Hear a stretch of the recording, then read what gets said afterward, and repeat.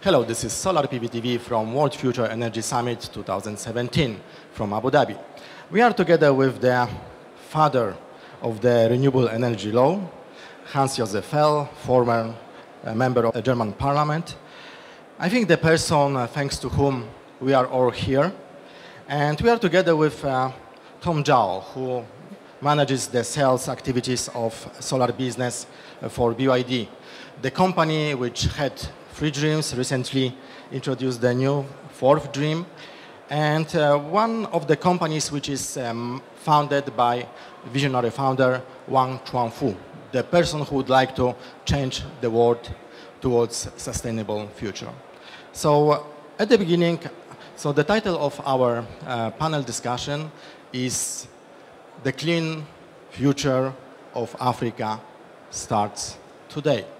So maybe at the beginning I will ask Hans very shortly, could you tell us what is your current parkour, yes, and why you are here actually, and how do you see the development of solar energy but also clean energies in Africa, and do you believe that the clean energy future starts today or maybe not? It is a great pleasure to stay here.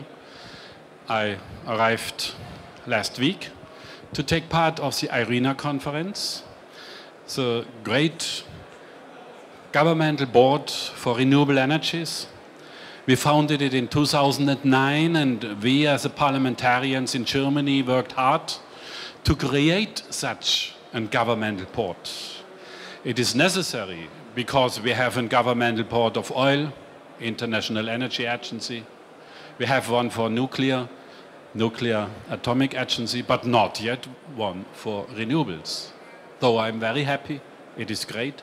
150 nations take part within 5 years, and there's a great movement.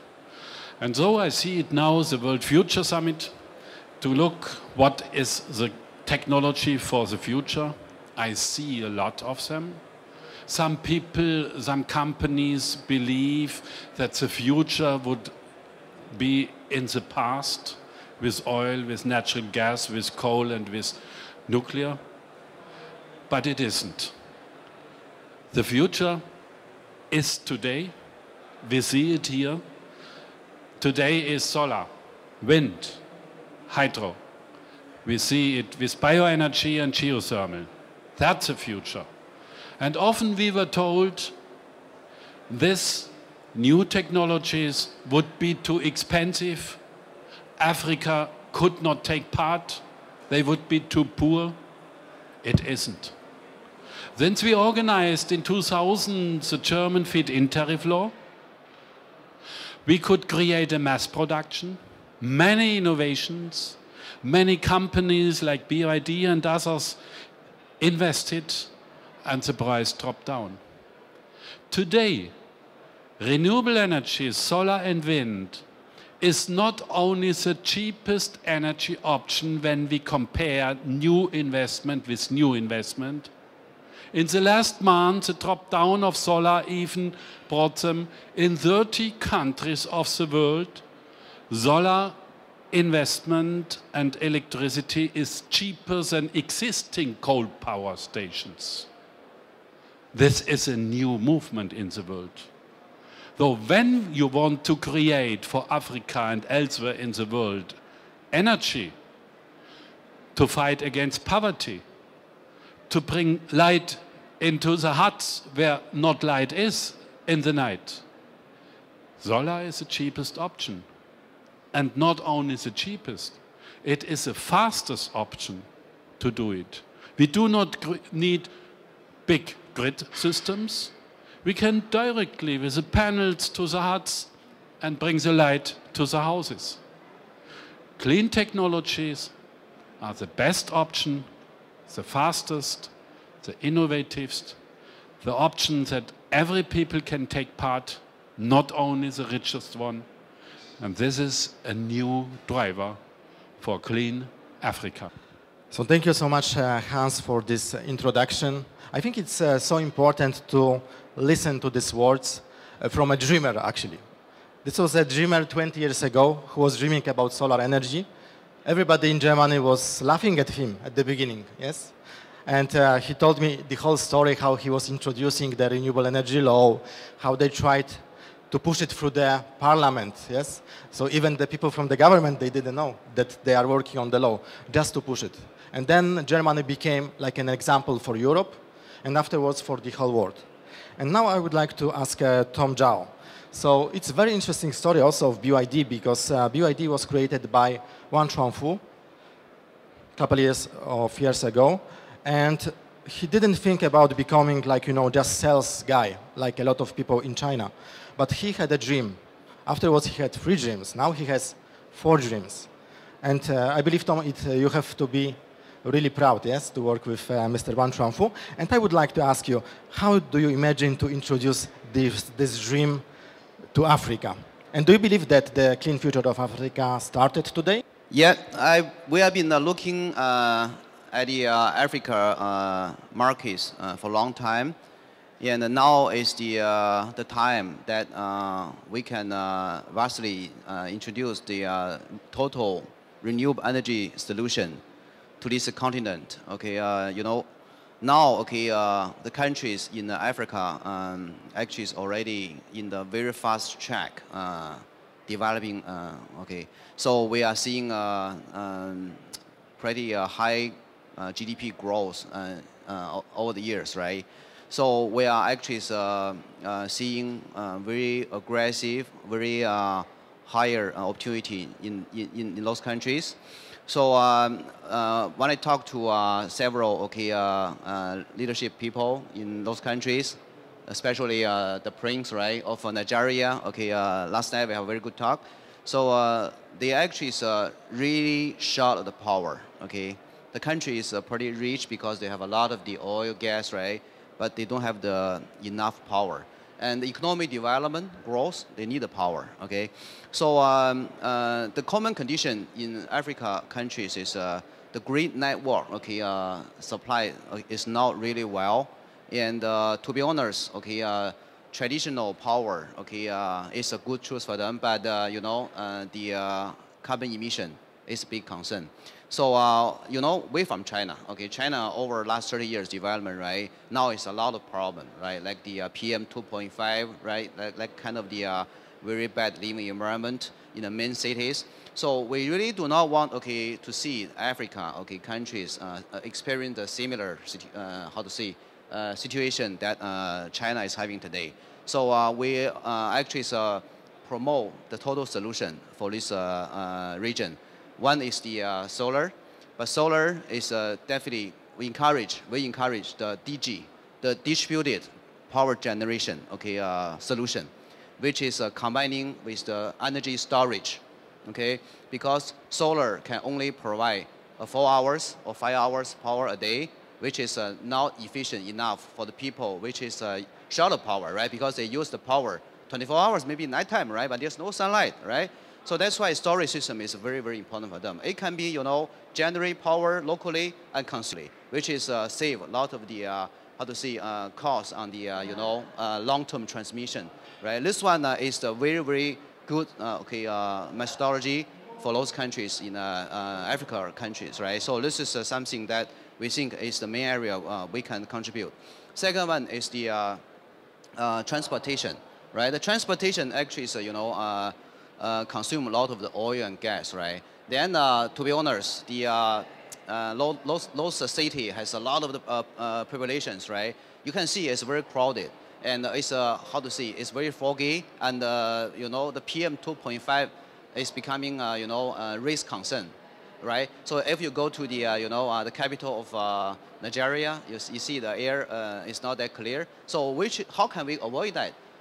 Try to avoid the case that Beijing or Shanghai has been experienced that they actually have overdeveloped on this gasoline vehicle. So now is the time that the Chinese government strongly encourage to maximize the electric vehicle, right? Because the electric vehicle has the zero emission, right? Then the key thing is when you want to maximize the usage of electric vehicle to the market, then where's the power coming from, right? Are you going to build more thermal power plant to generate more emission, or are you going to try to concentrate on those kind of development of the green energy, right? So that's why the green energy, source of the green energy, power generation, plus the energy storage will help to provide, okay, enough clean energy to maximize the electric vehicle, okay, for those kind of developing countries. So this one is one of the key area. The very important okay, area that people might ignore is the number of car in the city actually is also contributing, you know, the congestion problem. Congestion problem means what? Means traffic jam, okay, in the peak hour, rush hour, and it is a result in, okay, low efficiency of the transportation system and also generate higher emission, right, for the city. So that's why we also come out a new solution that we call the real transportation system for the city. So this transportation system is developing based on technology of electric vehicle, electric bus, using the power from okay, hybrid solution, either from the grid networks or from the battery as well, right? So this system actually is, if you can develop very well in the city, then it can provide the more convenience for the people staying in the city that they might not really encourage to buy the car, right? Like a benchmark, like Japan, like Singapore, like Hong Kong, right? You didn't see any kind of the, how to say, a big traffic problem. It's because, but the city of the population is very high as well. Then, okay, because they have a very good, okay, how to say, the real transportation for the city. Then this one actually is, you know, help the city to try to minimize, okay, the number of the cars being hauled, okay, to the city. So use these two strategy, focus on the electrified vehicle. Meanwhile, okay, try to develop the real transportation system to minimize the number of cars hauled to the city. It will provide the long-term sustainable, okay, a development way for the city to avoid this kind of the PM 2.5 issue in the long run. So this is we talk about the overall solution that BYD is going to bring to the markets. That, okay, from a power generation of solar to the energy storage and to the electric vehicle and to the, you know, real transportation system. So this is something that we are heavily promoting this solution in Chinese city now, like Beijing, Shanghai, right? This is a more than 30 million people city, right? Then we believe, okay, this is shall be very welcome by the those kind of the main cities in Africa as well. So from the conversation last night with the Prince of Nigeria, he showed strong interest on that. I believe, okay, his requirement is the common requirement among the African countries, right? So we believe there's a very, very great potential, okay, to adopt this total solution, okay, to this region. And now I would like to ask Hans, because you have the very interesting long story in clean energies, but you have also some new ideas, some new projects. And could you tell us more about these ideas and how would you imagine to introduce these ideas in Africa? Africa is very important to look to the challenges of Africa, Europe, and the whole world.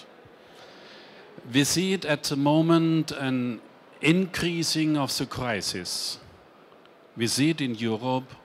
More and more millions refugees come from Africa to Europe, and we have big discussions about it. There are two reasons why refugees come. One is war and terrorism.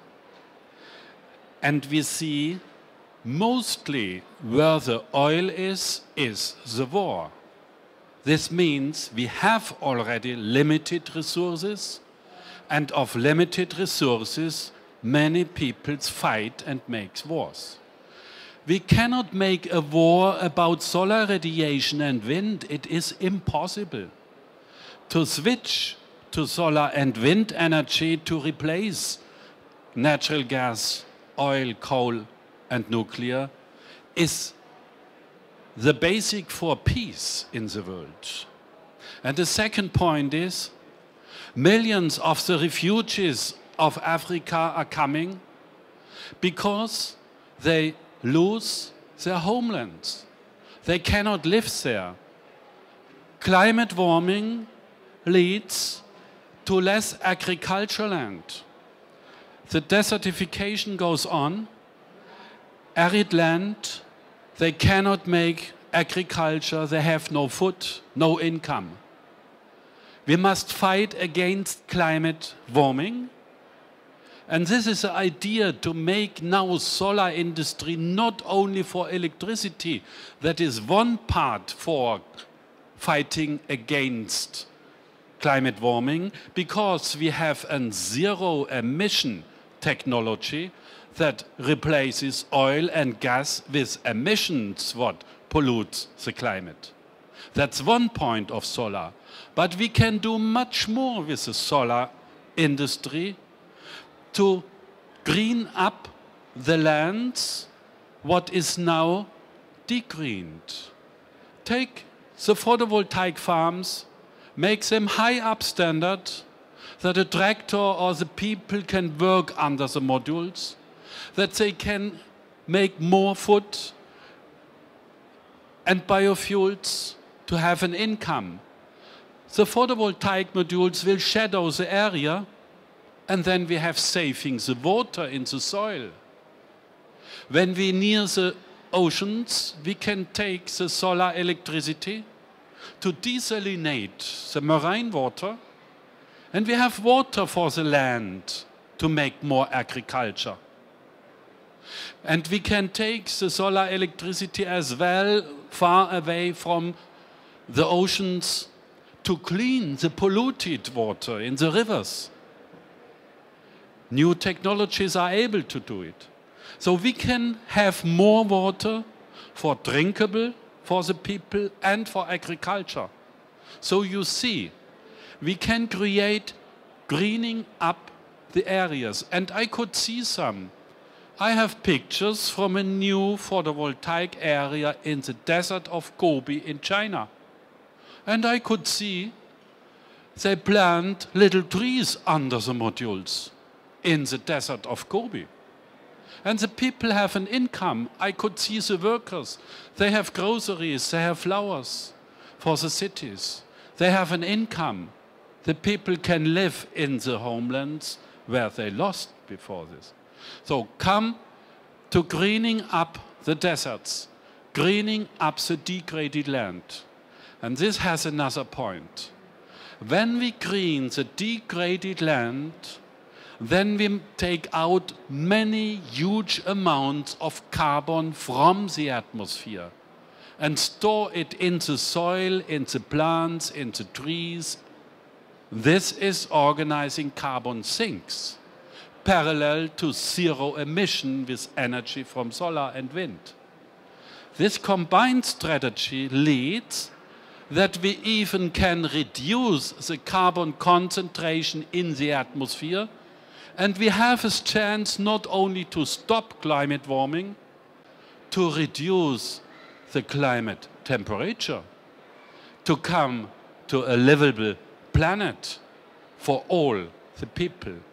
And Africa is a key issue, the key country to do it. So Thomas, so you are excited, yes, by the words of Hans-Josef. Could you comment actually on that? The renewable energy, like solar, definitely is the best choice for the Africa countries. And with the aggressive technology upgrading, right, result in the more aggressive cost reduction for the solar, right, and also for the storage technology as well, right, because we are on that technology and it's driving by the electric vehicle. So the expansion of capacity, make the battery, rechargeable battery, right, cost with a very aggressive learning curve. So this is one also eventually, we will duplicate the similar, cost reduction trend as the solar has been experienced, this years.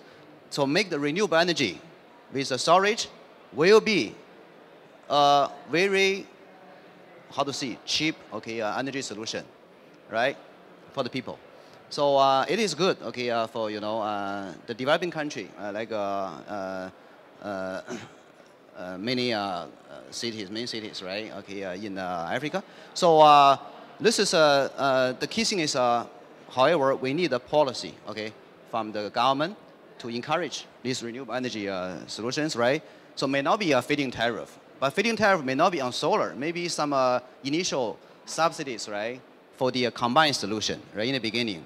Then, okay, once the market go to the volume, and we identify, okay, the right, okay, business model, then we definitely can also attract a lot of the international investment, okay, to try to build more capacity of renewable energy solution or system to the countries. So this one will make those countries starting from a higher percentage of renewable energy in the beginning, okay? So this is something that we think this is really for the long-term sustainable growth in the future. Yes. I would like to just finish with one very easy question, yes? I will not ask you guys if it's possible that Africa can run 100% of renewables. I will ask you how to make it and when it will happen. Now it is easy to come to 100% renewable Africa. Worst is, we have big examples who do it already. They show that 100% renewable is possible. The country Costa Rica last year had 250 days last year where they served the whole energy only with renewables. They show we can do it, as well as a lot of villages and others. And this is the one point. Africa should invest in the rural areas, in the off-grid areas, in decentralized solar home systems. Batteries charged, with mobile phone, organized, the paying. It's a very low price, much cheaper than the diesel generators what they have. Though we can clean up it very fast. I know a company from Germany, they invested in 250,000 huts in Africa in 1 year, solar home systems. But we have as well big centers, Cairo, Lagos, and others. Yes, small devices are even in these cities interesting. But we should add it with big devices, with big wind farms, with big solar fields.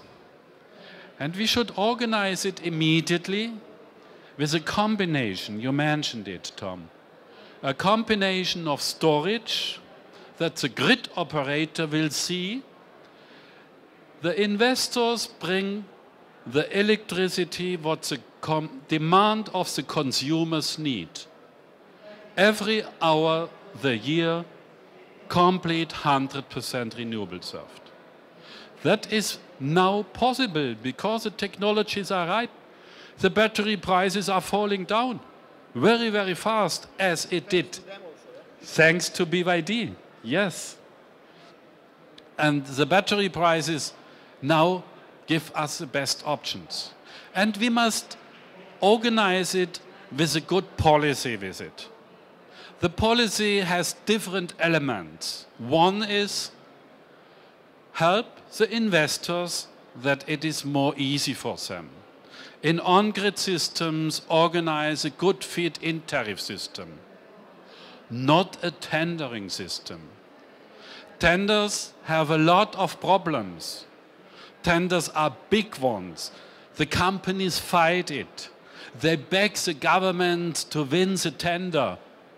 And the minister says, oh, he wants from me that he wins the tender. Corruption is clear nearby side of tendering. Fight against corruption means make it with a feed-in tariff. It's easier. And then feed-in tariff also stimulates small and medium companies, private people. They can take part in tendering. Only big monopolies, big financiers can take part. We must spread it to decentralize to the people that everyone can take part. But to help the investors is only one point. We must finish the crazy situation that the polluting technologies are highly subsidized. Some people believe renewables would be highly subsidized. It isn't. Oil, gas, nuclear, coal is highly subsidized. 500 billion US dollar public money flowed last year to subsidizing oil and the fossil and nuclear business. No, only fossil business. Nuclear, the same amount about. And only 100 billion US dollars flowed to renewables. So cancel the subsidizing. This saves your public budget. You need your public budget for education, for healthcare, and other important issues, and not for subsidizing the polluting technologies that makes only problems. Every ton of carbon emission to the atmosphere is subsidized worldwide with 100 US dollar. What a crazy system. We fight against air pollution and against climate protection and subsidizing the investors to do it. So this helps. And the third point is very important. Create education. Teach the people the technologies, but not only the technologies, how to do it. How to do it in a cultural way. How to organize it. How to fight against poverty. How to create more income for the people with greening up the areas with photovoltaics and trees and with plants, food and biofuels. All is possible. This, when we go on with the governments, then we have a fast increasing.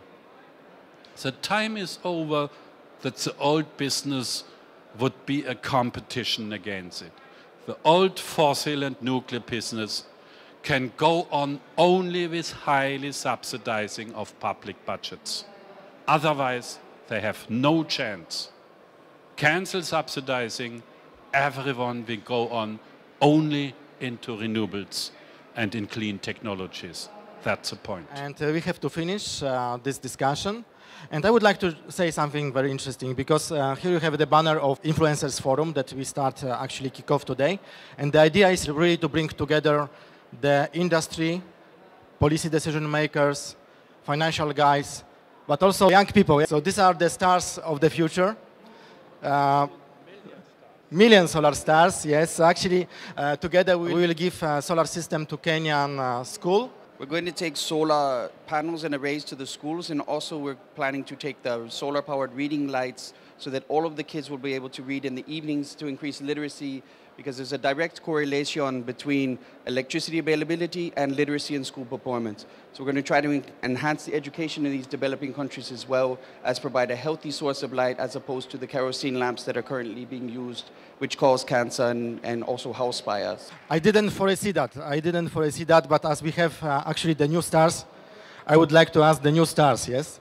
Are you happy that you can contribute and to bring electricity to Africa, to Kenya, and then afterwards 200% around the globe? We all are very excited to be able to bring these solar lights to Kenya, and that the school is involving us instead of just raising money.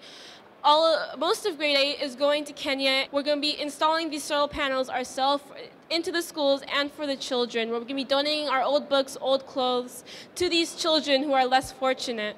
And I think we're all really excited to be able to do this for other people. You are excited also, yes?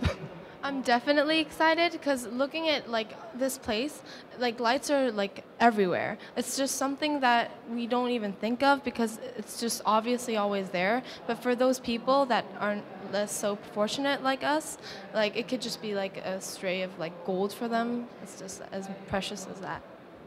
What about you? I think it's an amazing opportunity to give kids that have to work every single day without any electricity or any lights, and then they can learn how to read and work while with. Are you proud to be part of the project? Yes, I'm so proud that I can help other people in Kenya for solar power, and yeah. Oh, it's good, like first time on TV, yes? And also such an audience. And what about you?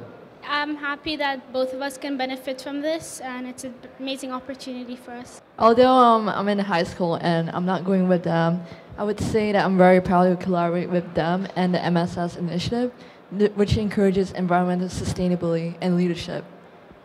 And now let me present Adam Hall. So actually we met, like everything in life is happening by accident, yes? But when we have the same DNA, we always are going in the same direction. So we met with Adam in Shanghai. He was installing solar panels on the school in Shanghai. Afterwards, he came to Dubai. He's building now the team here in Dubai. So Adam, what's up? What's next? Well, immediately our trip to Kenya to work with the school in the Tsavo region with these kids, and so excited to roll this program out in Kenya and Nigeria here very soon. And we are in Shanghai, we're in the States, in Denver, Colorado, in Hawaii as well, and we're looking to roll out into schools around the world and to engage students like these. The two important men behind, we're looking at solar on a model scale, so having students work with solar lights and solar cars and solar trains hopefully soon, and solar buses, and figuring out the science and the math behind how solar works on a small scale. And then we can talk about scaling up to a 10 kilowatt system on a school or a megawatt. We're looking at a 1.4 megawatt system at Universal American School. So we'd like to engage students with the data monitoring behind that, and work with fine gentlemen like this to roll the program out around the world.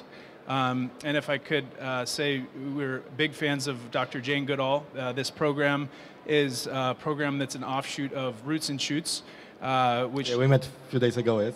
Unbelievable to meet with her again, and the sparkle in her eyes. She's a true gift to us, and we're very fortunate to have her behind us in our efforts.